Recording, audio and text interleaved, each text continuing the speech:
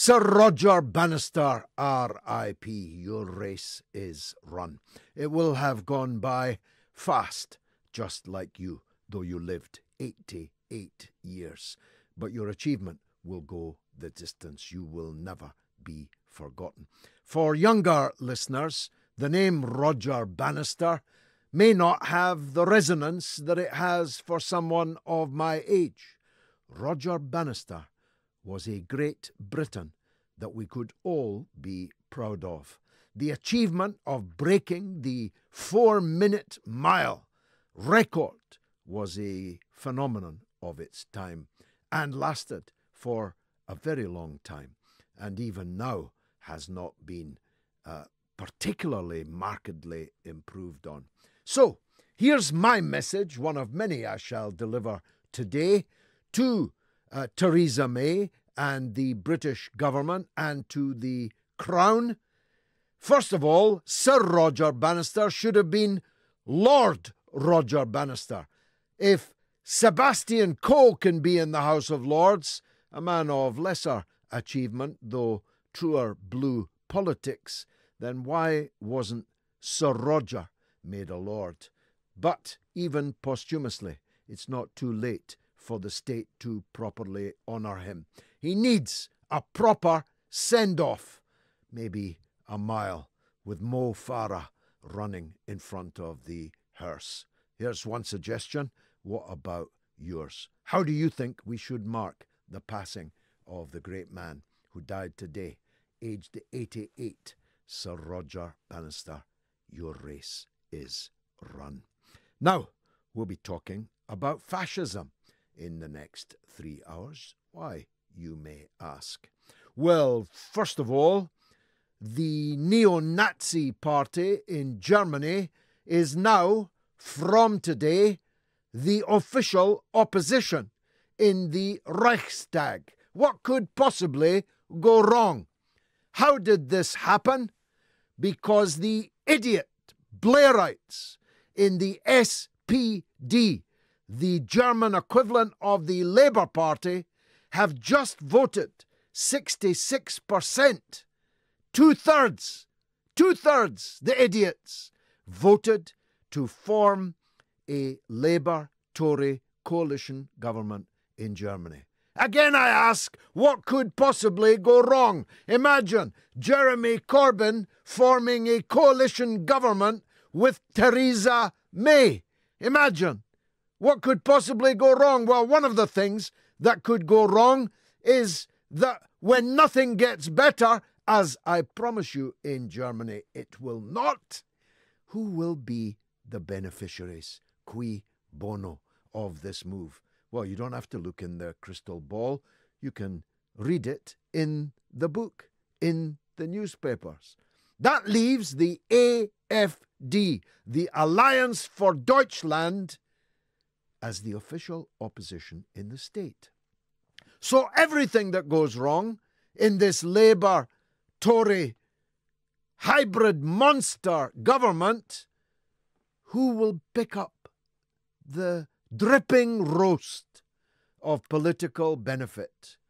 Every time there's too many immigrants, too many refugees, crimes committed, factories closing, businesses going bust, unemployment rising. Is any of this ringing a bell with you, dear listeners? The neo-Nazi party will get bigger and stronger every day, until the day comes when they might inherit the state, albeit as a minority government. Does that ring any bells? Because that's happened in Germany before. The SPD just signed its own death warrant today. It has entered death row. It will be quietly, slowly perhaps, put to sleep by being in bed with Angela Merkel, a deeply unpopular, gone on far too long German Chancellor. Why might that be of interest? Well, if you're done certain age, if you've seen Dunkirk, if you've seen Darkest Hour, just two of the magnificent films featuring in the Oscars later this evening, you'll know what could go wrong. There's an election today in Italy where the right or the far right are very likely to prevail. And a certain Benito Mussolini is back on the scene in Italian politics. His picture, his image, his icon, Italian fascism in different guises, is back in Italy. Again, I ask you, what could possibly go wrong? Unless you think that Britain is somehow immune from these things. It's true that we have a particular relationship to fascism. If it wasn't for us, dear Mr. Roosevelt, if it wasn't for us, it would have triumphed. And I'd be speaking to you now in German, although I wouldn't be, because I'd already have been long ago dead, along with the rest of those that German fascism called Untermensch, subhumans. Now, that doesn't mean we didn't have fascists in Britain at the time. We had many of them, the preeminent of whom was somebody called Sir Mosley. Sir Mosley has a son called Max Mosley. Mosley is the benefactor of the deputy leader of the Labour Party, to the tune of £500,000. We'll be asking about the British far right. Oswald Mosley may have gone, long gone. Max Mosley may have renounced, though not quite, the ideas of his father. But the far right is alive, kicking, stabbing, shooting, bombing, and planning mass murder and mayhem in Britain. How do I know this? Well, I've just made a film about it called The Patriot Games, which goes out on television this week. And I'll be talking to Ron Mackay, the director of The Patriot Games, in the first hour, indeed, very shortly indeed, about what we found when we investigated the British far right. And we'll be talking about the Tories in turmoil. Gavin Barwell apparently blames Boris Johnson for him losing his seat. Never mind, he lost his seat and went into number 10 as a right-hand man of the Prime Minister Theresa May. But he hates Boris Johnson and he hates Brexit. That's why he leaked, as is now clear, and emblazoned across many pages in the Mail on Sunday, a damaging memo, an internal government memo that the Foreign Secretary sent the Prime Minister. What kind of government do we have in Britain where the Foreign Secretary cannot send a private communication to the Prime Minister without, for internal partisan purposes? The chief aides of the Prime Minister don't leak it to the press. We'll be talking about the Tories in turmoil. We'll also be talking to the eminent Sir Vince Cable, MP again for Twickenham, leader of the Liberal Democrats, and when he used to regularly appear on my Talk Sports show, I used to describe him then as the best Chancellor Britain never had. I've kind of reviewed my point of view on that, but I still respect him and hold him in high regard. And he's going to be talking about the 30-year anniversary of the foundation of the Liberal Democrats. That went by faster than a Roger Bannister mile. 30 years. Unbelievable. I remember when it was happening. David Owen didn't want it. Stood out alone with the SDP. How did that go? Where are they now? The Liberal Democrats is 30 years old, and Sir Vince Cable will be talking to me about that, as well as about their plan to have a Liberal Democrat version of Momentum, about which too more later. This Momentum seeks to stop Brexit, and Vince Cable will have, I'm sure, plenty to say about that. We'll be talking to Caroline Frost, the eminent, indeed preeminent in my view, entertainment journalist and author, about the Oscar 2018 nominations. I'm at a slight disadvantage in that I only really know two of the films that are in for it. But I'm not at a disadvantage when I say that both of them would win the Oscar in any normal year before any normal panel of judges.